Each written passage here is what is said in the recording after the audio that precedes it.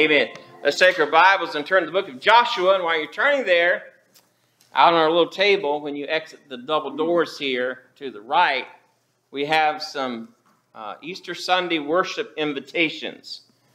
And I'd like for you to grab a few of those and take them home, and then go to your neighbors and invite them. Say, look, we're having Easter Sunday. You're my neighbor. Just want to invite you to come out to church with us. And also, Bruce has ordered some more gospel tracts. We fold these together and pass them out, and we go door knocking like we did yesterday.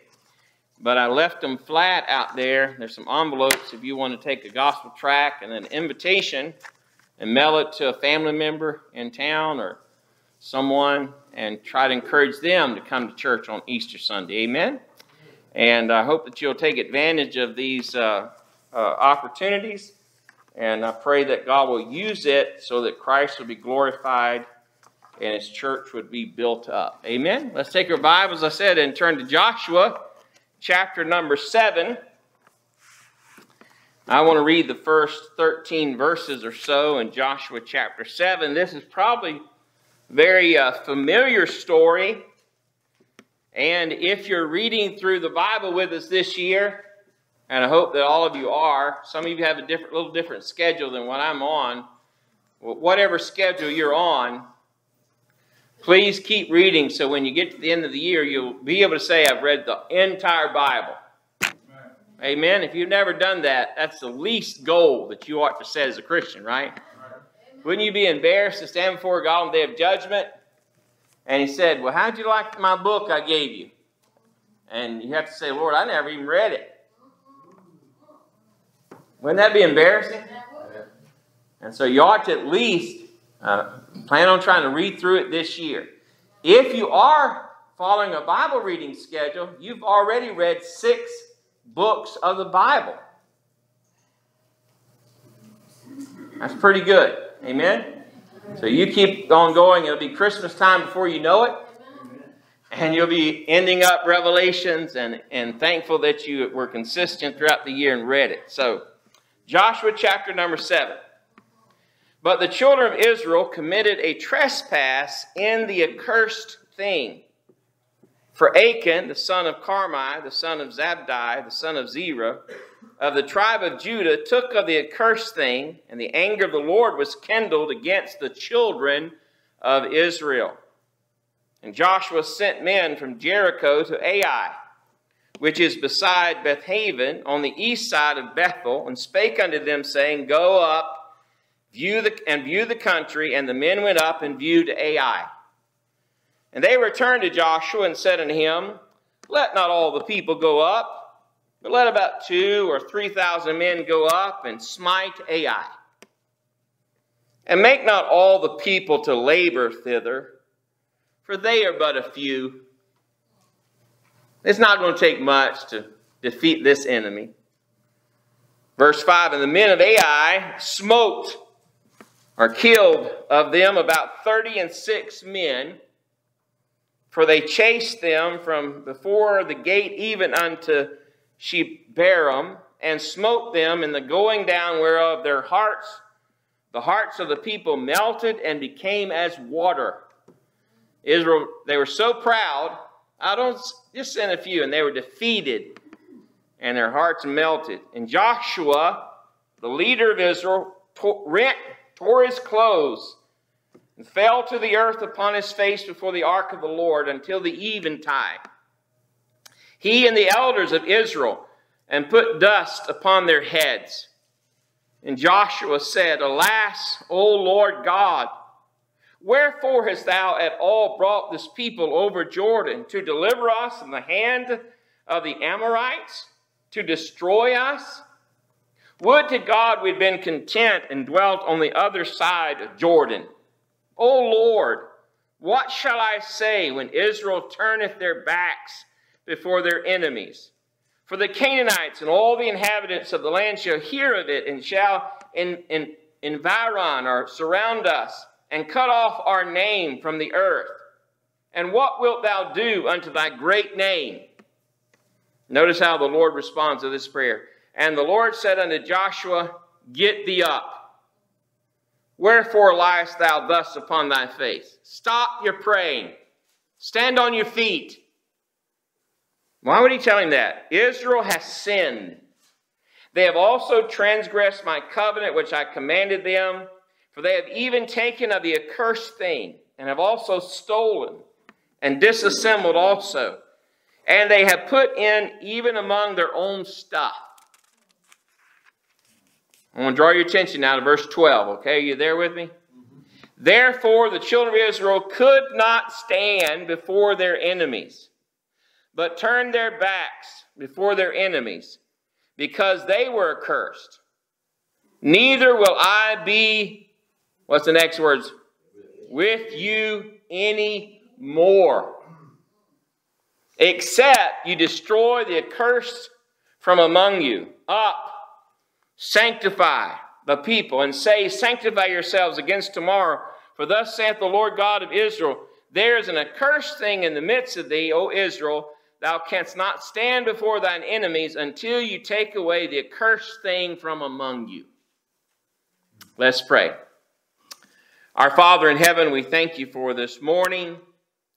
We thank you, God, for the opportunity to come before you. Lord, you know all things. You know our hearts better, more clear than what we could ever understand our own heart. And God, you know the need that's in our life. And we pray, God, that you would allow the Holy Ghost of God to speak to each and every individual in this service. Lord, there are some in this service that are lost without Christ, on their way to hell. Lord, alarm them. Help them to sense conviction. God, give them a grave concern about their eternal destiny and compel them to come to this altar and receive Christ as their Lord and Savior. And God, also I pray for your children. Lord, if our hearts are not right with you, if we've sinned against you, Lord, if we need to get before you and admit that we have done wrong, that we've broken your word and we've sinned against your name, Lord, help us to walk down to this altar and get things right with you. Lord, help us to understand the message I think that you have for us this morning. And Lord, help us to remember this message so that we might walk with you, that you might be with us. And Lord, we'll praise you for what you do, for it's in Jesus' name that we pray and ask these things. Amen. Amen. I have not really planned on preaching like a series of sermons, but if you look back and think about what I believe that God has been trying to get us to understand, I think you'll see a little bit of a pattern. Remember, I started a little while back preaching to you about the need for us to walk with God. How many of y'all remember that? We don't have it recorded because the guy up here don't know how to operate this thing. But I hope that it's recorded in your heart. Remember, Enoch walked with God. And remember, that was a rare thing. When you read the Bible, you only find a few people that the Bible says that that person walked with God. It's such a rare thing that Enoch is the only man that it says he walked with God and was not, for God took him. God enjoyed such sweet fellowship with Enoch. He said, Enoch, just come on home. Don't worry about death. And I want you up there with me. Isn't that wonderful to know that you can have that kind of a relationship with the Creator of all things? Isn't that amazing? And look, God wants that relationship with you. You are as close to God as you want to be. It's not God's fault that there's a distance between you and Him. Amen? He's done everything possible to have an intimate relationship with you. And if you don't have an intimate relationship with Him, it's because you don't want it. Right? So Enoch walked with God. It was rare. Remember, it's also a reality. You can walk with God, and there are great rewards walking with God. Amen? And then we came across the passage in Deuteronomy chapter 31 and verse 6. Remember this one? He said, be strong and of good courage. Fear not, nor be afraid of them. You're going to cross over. Don't be afraid of the enemies. Why? Remember why? Because God is with us. Isn't that a great truth? Amen. Here is how he ends that verse in Deuteronomy 31, verse 6. For the Lord thy God, he it is that doth go with thee. And I say to all of us, that's so true, isn't it? If you're a born-again Christian, guess what? The Holy Ghost of God lives on the inside of you, and no matter where you go, God is with you. If it's a hospital bed, if it's a prison cell, if it's at work, if it's at home, if it's driving down the road, it doesn't matter where you are, who's with you? Isn't that, I tell you, I don't know about y'all, but to me that is exciting. Yes, it is. Amen. Isn't that a blessing to know God? He's not just out there somewhere. Where does he live if you're a Christian? Inside of me. Isn't that good? Amen. That he's given us of his divine nature? Wow. No wonder we have these holy desires to live for God. Because the Spirit of God lives within each of us. Isn't that good news? Not only did he say, I'll be with you, he also said, I will not fail thee. Isn't that good? He said, I'm going to cross the Jordan with you. I'm going to be with you, and I will not let you down. You will defeat the enemies. And then he said, and I'm not going to forsake you. Sometimes you get in some rough spots. I have been in some rough spots myself, and the flesh and the devil start saying, where is your God at? Where is your God? Why don't he do something? Have you ever read the Psalms? The psalmist David went through that, didn't he? Well, if you know what the Bible says, you can rebuke the devil. You can say, he's with me, he will not fail me, and he will never leave me. And you can stand on that promise. Amen? So God has proven himself faithful, right? They crossed the Jordan. God divided the river just like he did the Red Sea. They walked across on dry ground, right? They collected stones and set it up in the middle for memorial.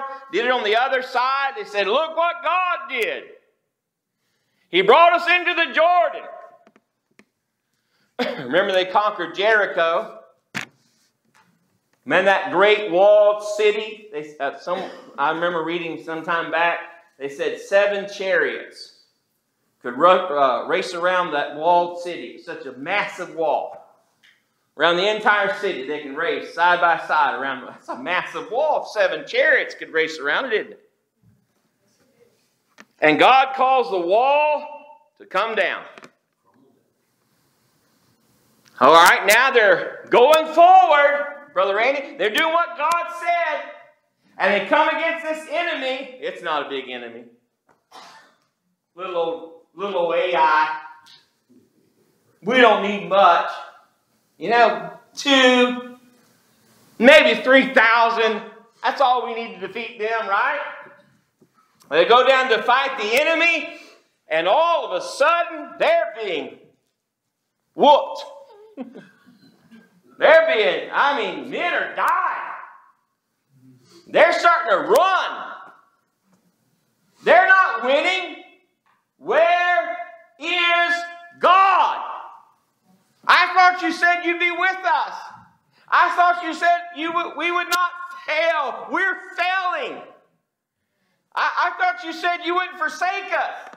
It looks like we've been abandoned. We're losing the battle. What's wrong? There's a great lesson here. This lesson, I think all of us need a kind of reminder. You know what happens to us? What happens to us is we get saved. There's such joy. We live in the light of God's presence.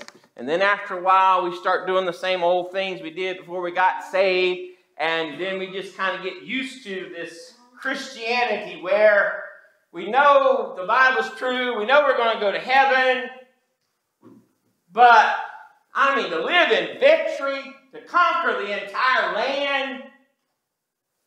Is that really what God wants? Yes, that's what he wants. And the reason that we live and we're not living in the presence of God is because we make the same mistake Israel made when they went against Ai. Right? We make the same mistake that Israel made when they went to fight against Ai. They were defeated in battle. 36 men died. And I do want to say this to you, to all of us. There's going to come a time in your Christianity, in your Christian life, where you're doing the things that you know that you ought to do. And when you pray, you're going to pour out your heart to God. And those prayers are going to roll out of your lips. And it's going to hit the floor like a solid block of concrete. Wow! And you're going to say, what in the world is going on? And you're going to get up to read your Bible, and you're going to have no spirit to read the Bible. And you're going to go and pray, and you're going to try to pray, and you're going to try to get a hold of God, and it's just going to be bland. You're going to feel like that you're a hypocrite. What am I? I'm just saying words here. I'm not really talking to God. What's wrong with me? And sometimes you'll go through a long period of time where you can't seem to sense the presence of God at all. I can say this to you. Be patient. Amen. That's right. And don't give in to the flesh. The devil is trying to convince you to walk away from God at that point. He's with you. But you've got to stand on those promises that God gave you. Amen? It's not about feelings. It's about faith. Amen. God said it, Brother Danny, and He cannot lie. I may not feel it. A thrill might not be running down my spine. I may not feel like my prayers are getting off the floor. But God is true. God is faithful. He can't lie. He'll always keep His word. Amen? I tell y'all, sometimes my dad, when he was just a young man, he shared this with me. When he was 16, he was called to preach. And Daddy said they get in prayer meetings sometimes. He said, I felt God's presence. He said the room would light up. It would brighten up with God's glory. And then he said, I went through a time, though, I'd pray and I'd beg God, I'd fast, and nothing. No matter how much I prayed, no matter how long I prayed, nothing, no light, no God, nothing at all. And he made the tragic mistake of quitting and going into the world. I wish you had a pastor there to say, Mr. Capps, that happens to every Christian. Because God is testing you. God is testing you. Do you want the fuzzy feelings, or do you want Him? Do you know what I'm saying? I'm just saying this to say to some of you, sometimes you'll feel like God is nowhere near, and He's just as near as He's ever been, and God wants you to keep on crying out to Him. Amen? But why did these folks suffer such a tragic loss? First of all, because of self-reliance, self-confidence. Did you see what they did in verses 3 and 4 and 5? They said, this is just a little old place. It's just a few people. We can do this. We can handle this. Listen, we don't need God for this. You say, preacher, they didn't say that. It's sure implied, though, isn't it? How many of y'all remember another great man of God, a mentor to all of us in the Scriptures? His name is Peter. And Peter said, Jesus said, all of you are going to turn your back on me. You're all going to deny me. And Peter said, Lord, I will not do that. I will die for you. I would never do anything like that. They'll have to kill me first. How many of y'all think that's what he was saying? And Jesus said, no, Peter. That rooster's going to crow, and you're going to deny me. In fact, you're going to deny me 3 times. 3 times. And you know the story, right? He's down there by the fire, and they say, "Aren't you a Galilean? I think you, aren't you a follower of Jesus?" "No. I don't know the man." I know, I saw you with Jesus. I know. No! I don't know anything about the man. "Are you sure?" And what does he do? He uses curse words. If anything's going to convince him, it's going to be that, right? You know, some of us really need to clean up what we say. Sometimes you can say things and they're off-colored. They're inappropriate.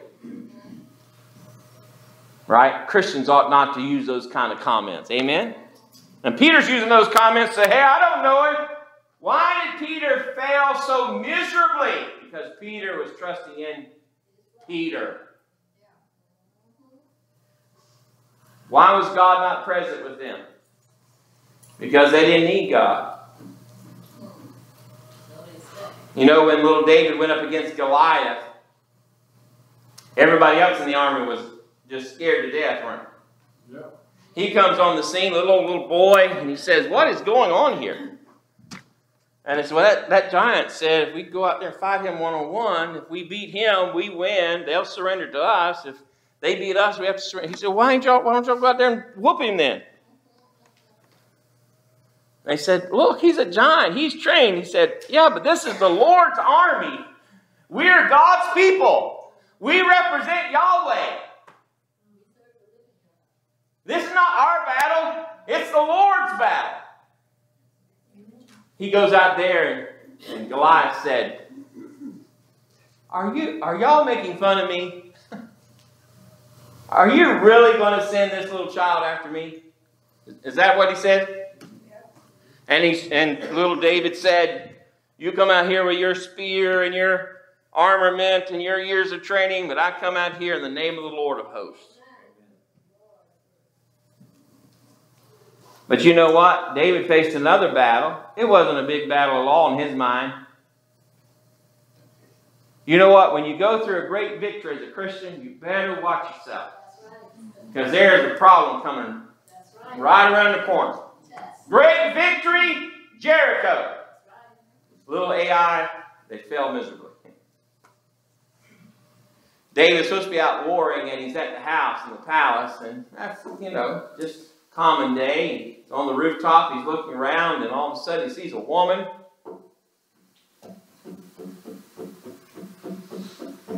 And instead of saying, Brother Danny, "This is the Lord's battle.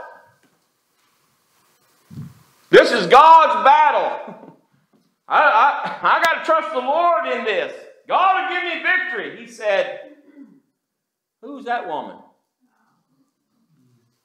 So instead of inquiring of the Lord, he inquired about her. Y'all know the rest of the story? Yeah. He faced the giant and won the victory. He faced this situation and was defeated because sometimes we think we can handle it, and when we do, we're in dangerous territory. You know what God will do? He'll say, "If you think you can handle it without me, help yourself." And by the way, you and I need to learn to trust God not just for the big things, but even the little battles. How many of y'all would agree with that? Amen. You need to learn it. That's why you need to pray about everything. Because in praying about everything, you're saying, "God, I'm not trusting me, I'm trusting you." And as long as you rely on the Lord, guess what? He is there. He will not fail you. You'll see His power. God will give you victory. Why did they not have the presence of God? Because they were self-confident. Another reason they didn't sense the presence of God is there was no supplication. You know, when they faced Jericho, how many of y'all remember this?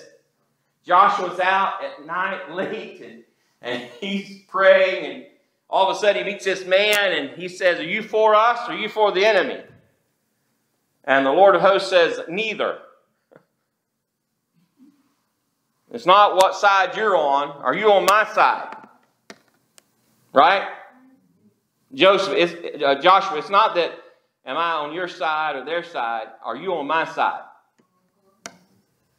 And guess what happens? He gives him instructions. Walk around the wall 6 days, 7 days, the second time. Don't say a word. Blow the trumpet. The wall will fall. You'll get the victory. And it happened just the way the Lord said it would. Why? Because the Lord told him what he wanted him to do. Amen. If you have time later on today, go and read Joshua chapter 8. You know what happens in Joshua chapter 8? They say, Lord, what are we supposed to do about Ai? He said, this is what you do. Send your army again, withdraw like they're winning the battle, and then the ones that you set up to ambush them, when they get out of the city, you go in the city and you'll win the victory. They did what God told them to do, and they won the victory over this little small area. Why? Because they got a hold of God, and God told them what to do. Amen. What are you saying, preacher? You say, preacher, I don't know where God is. I can't sense God's presence in my life. I live my Christian life all the time. I've never heard God speak. I had a pastor friend of mine tell me, I've never heard God speak. Brother Bob did our men a great favor. I don't know if our men still realize the favor. Challenged us to read through the Gospel of Matthew. And he said, this is what you need to do, though. When you read through the book, listen to God. Let God speak to you. He'll say something out of that verse. And when he speaks to you out of the verse, write 3 little short sentences. Just respond to what God's said to you. And that's how God would have us to go to this book. Amen? Amen. You talking right. Listen, I want to hear from God. Amen. And I can.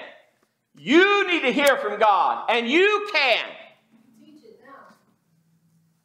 You know why we face so many situations in life and we can't sense the presence of God? Because we're not asking God to be with us, to show us what to do, Jesus. to help us do His will. They were self-confident, and because they were self-confident, there was no prayer whatsoever. Hey, listen, if you've got your life figured out and you don't need God, help yourself. Keep on doing what you're doing. But you're going to hit a brick wall sooner or later. Do you hear me? You better learn to get a hold of God. Well, preacher, was that all there was to it? No. There was sin in the camp. They took the accursed thing. You see, what's the accursed thing? Well, God told them, when you go into Jericho, don't take anything to yourself. Everything belongs to me. It's not yours, it's mine. And when Achan saw this great, goodly Babylonian garment, he said, this is the most amazing suit I've ever seen in my life, and it's just my size. This must be a divine appointment. God must have put it here for me. And then he saw some silver, and he saw some gold, and he said, I am set for life. But God had said plainly, don't touch it. Don't take it. If you take it, you'll be accursed. Not only will you be cursed, but the entire nation will be cursed. If they'd have stopped, Sister Louise, and prayed, God would have said, don't you go forward to Ai. Right? Brother Phil, right? There's a problem. Let's deal with that first. 36 men would not have had to lose their life. I'm just trying to get you to see as well, all of us. Why does Satan spend so much time trying to get you to sin?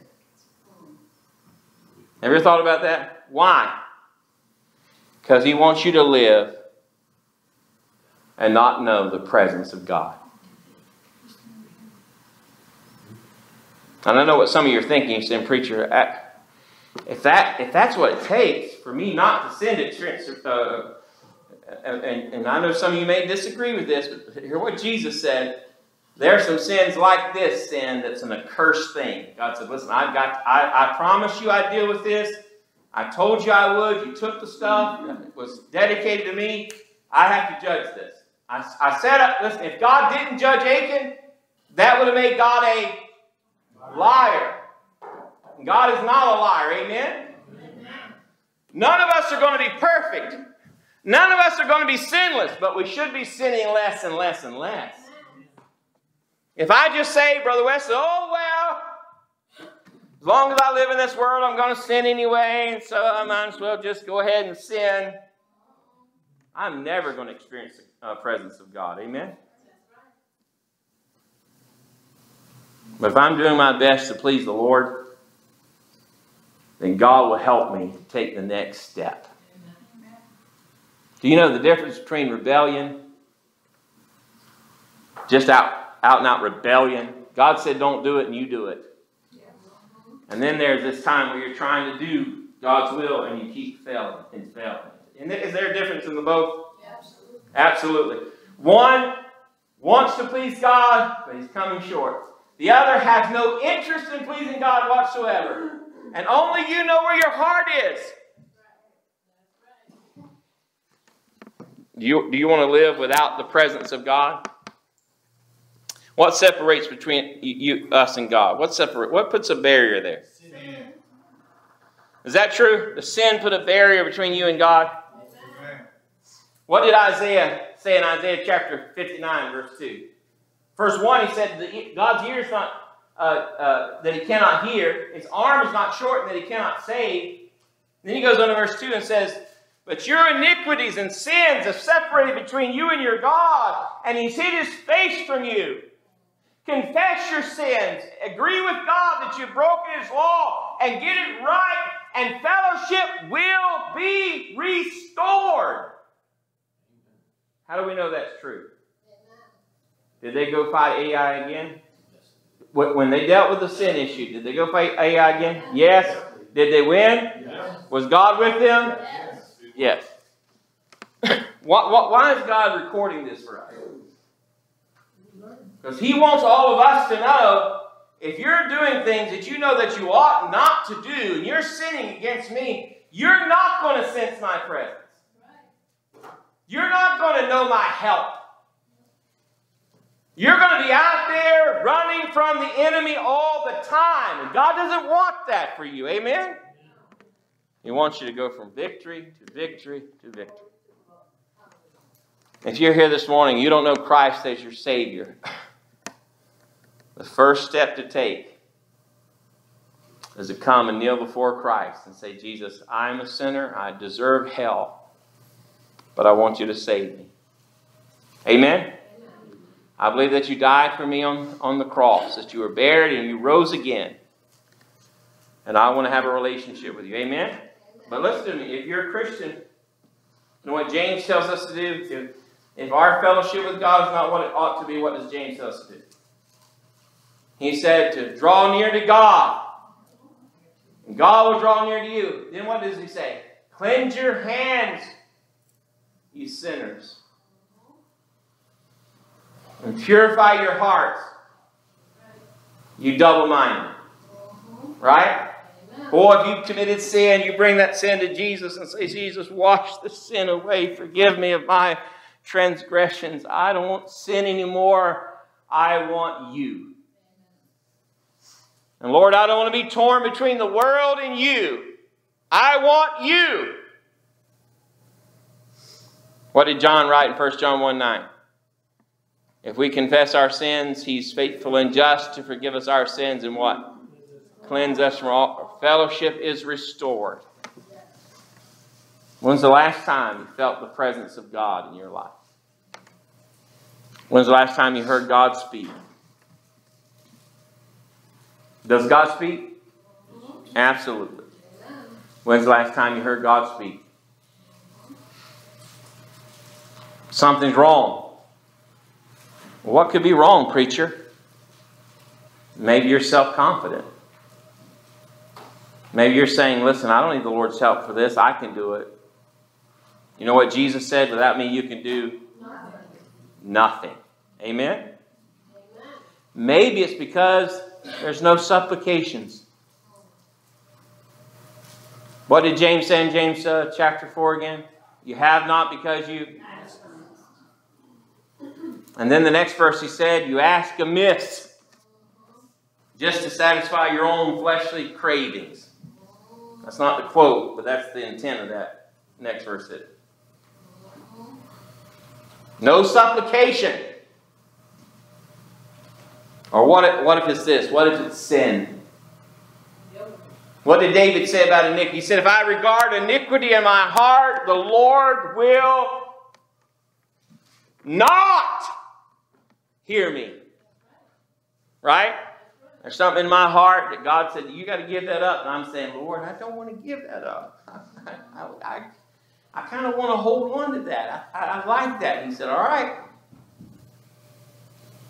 If you really want it that way, I'm going silent. You're not going to sense my presence. When you fight the enemy, how many of you want to fight the devil by yourself?